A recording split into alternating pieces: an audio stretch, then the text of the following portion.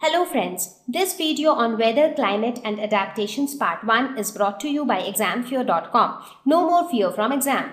Topics to be covered in this lesson are introduction, weather, climate, adaptation to climate, polar regions and tropical rainforests. So, weather, climate, these are the terms which are very commonly used by us in our day-to-day life, right?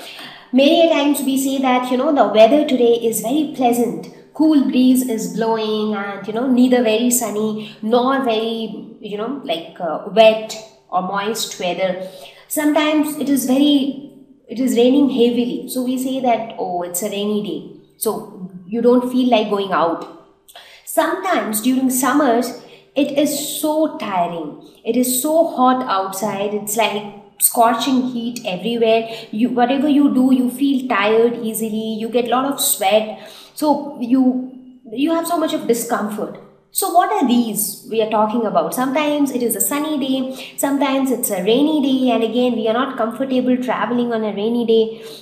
Sometimes you have storms and winds, and these kind of heavy storms and winds, they also cause a lot of discomfort to human beings, plants as well as other animals. In fact, sometimes the wind is so terrible that it can actually cause huge loss of property. So it can also cause huge loss of plants. So many plants get uprooted, the small plants which are not strong enough to bear that storm. So they get uprooted. So much of excess of loss also takes place due to these kind of storms. So not only that, so when we are talking about excess of any kind of weather, whether it is excess heat, excess rain, excess wind, so do you refer that as a good weather? Not really. We say that the weather is bad, the weather is horrible when it is excess of anything. And what do we call a pleasant weather? So when we say a pleasant weather, it's like a cool breeze, moderate temperature. So you are feeling comfortable, you are neither sweating nor are you like trembling out of cold, nor is it raining to make you feel uncomfortable. So when everything is just at the right amount, that is when we feel that okay, so the weather is kind of pleasant.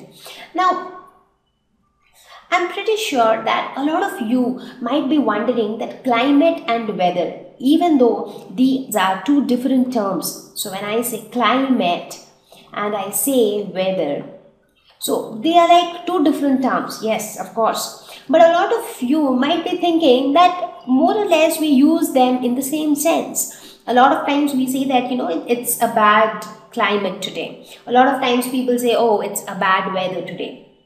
But when you will learn this lesson, you'll get to know that weather and climate, they are two different things. They do not mean the same thing. So what is weather? What is climate?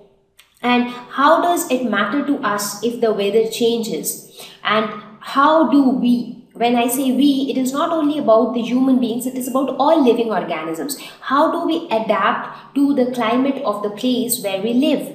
Now, when it becomes extremely cold, what do? We start wearing the woolen clothes so that they can keep us warm. Similarly, when it starts raining, what do? We start using raincoats, umbrellas so that they can protect us from rain.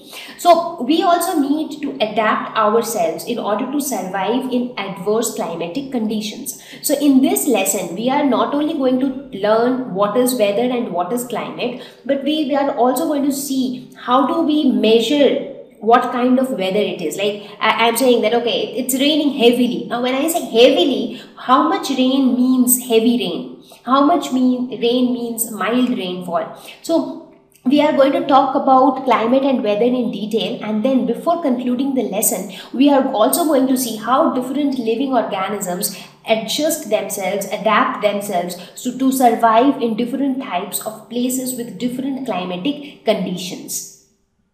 Now, when I talk about weather, climate, these kind of things, let me give you some common scenarios where you actually experience what are we talking about. For example, have you ever seen the news? So if you listen to the news on your television, even if you don't, that's a good habit. So you should start seeing the news on TV. So you get a lot of information about what's happening in the world, and there you also have a section where the news reader tells you about the weather forecasts. So she tells you what would be the weather in different places in the coming days. So different places do not have similar weather. So different places have different types of weather. For example, sometimes in the news they say that it is likely to rain in Tamil Nadu. So Tamil Nadu is located towards the southern part of India. But at the same time, sometimes you have a news like some rain and snowfall over high reaches of Jammu and Kashmir. So it might be raining in Jammu and Kashmir, which is at the northernmost part of India. So at the same time, it might not rain in Tamil Nadu, or it might be a very dry weather in places like Goa or Karnataka or Maharashtra. So as you look at different locations, the climate of that place changes. So in some places it is sunny, in some places it is cloudy, somewhere it is raining. So, the weather changes. So that's what, now how does this lady or the news reader, how does she know that how the weather is going to be in the coming days in different places? So she is just giving you the news, but actually it is all calculated scientifically by the meteorological department. So there are people who have good knowledge about weather forecasting, and there are instruments to measure and to predict how the weather would be in the coming days. So that's how this entire news comes up. So in case you have never seen the weather forecast on your television, please have a look at it. So you will understand it better, So when you are learning something, when you actually do what it is, like if you actually go and yourself watch on your TV, you'll say that you will feel better. You'll feel as if you're exploring something new.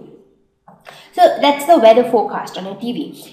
If not television, just try to check your newspaper. So in most of the newspapers, you will see that there is a column somewhere towards the top. Now it changes from the way it is appearing here in this newspaper, might change in different newspapers, but at the top you will see it will talk about the temperature of the particular city and how the weather is going to be the next 1 or 2 days. So whether it is going to rain or not, what was the maximum temperature throughout the day, what would be the minimum temperature throughout the day. Because see, even in one complete day, early morning the temperature is lower, right? We feel cold early morning. But again, by the time it is afternoon, it's like very sunny and hot, we start feeling hot. So the temperature increases.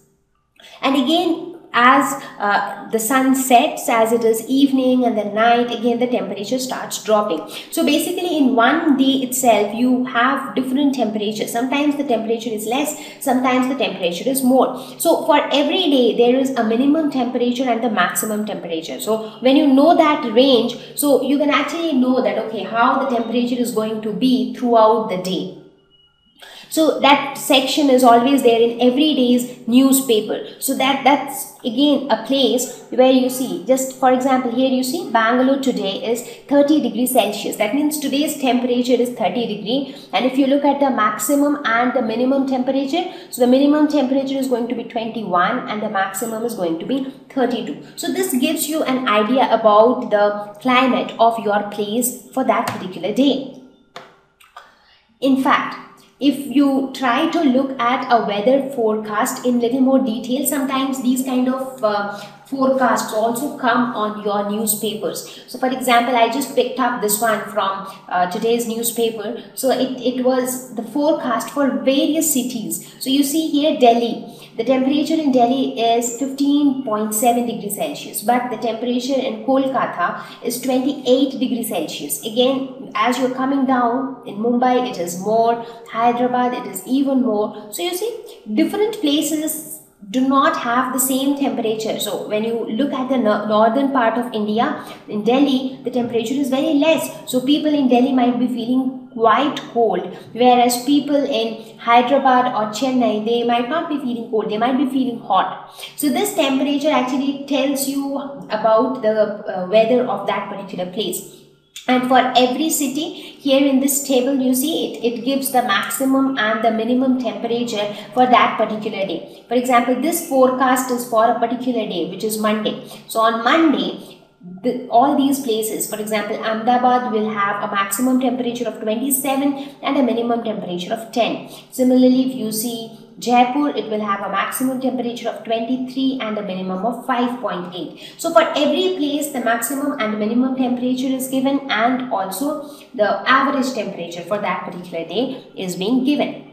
So these are the places where you actually come across some weather reports. So you can consider them as reports because they are telling you the weather of a particular place. So in this lesson, we are going to see what actually is this weather, what causes weather to change, because you see with different location, weather is changing. Again, in the same place also, with time, the weather changes. So we will learn all about weather here. Thank you. Please visit www.examfear.com to watch more educational videos with a better experience. Please do not forget to like and subscribe to our YouTube channel for latest updates. Thank you once again.